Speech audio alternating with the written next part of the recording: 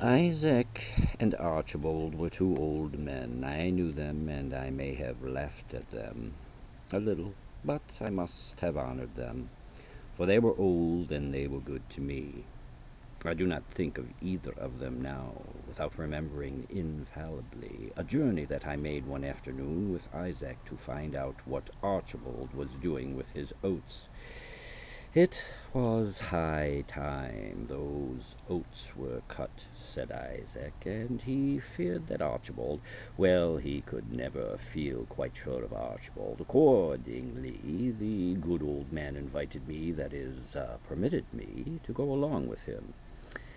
And I, with a small boy's adhesiveness to competent old age, got up and went.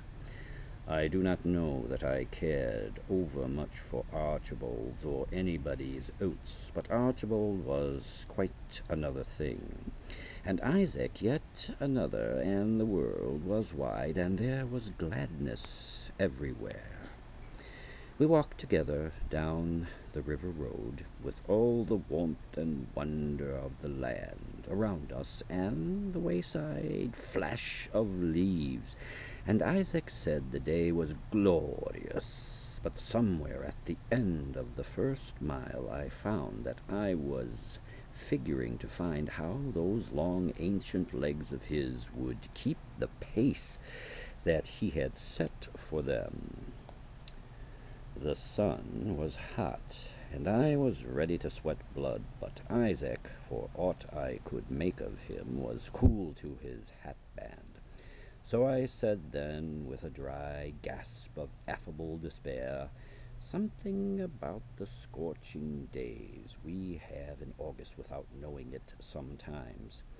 But Isaac said the day was like a dream, and praised the Lord, and talked about the breeze. I made a fair confession of the breeze, and crowded casually on his thought, the nearness of a profitable nook that I could see. First, I was half inclined to caution him that he was growing old, but something that was not compassion soon made plain the folly of all subterfuge. Isaac was old, but not so old as that.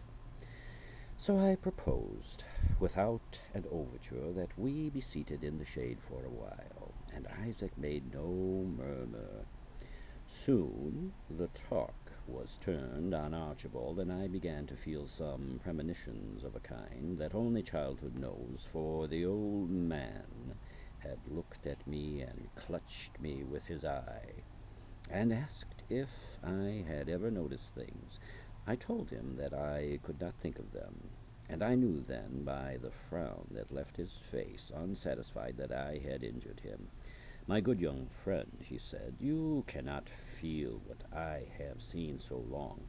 You have the eyes, oh yes, but you have not the other things, the sight within that never will deceive.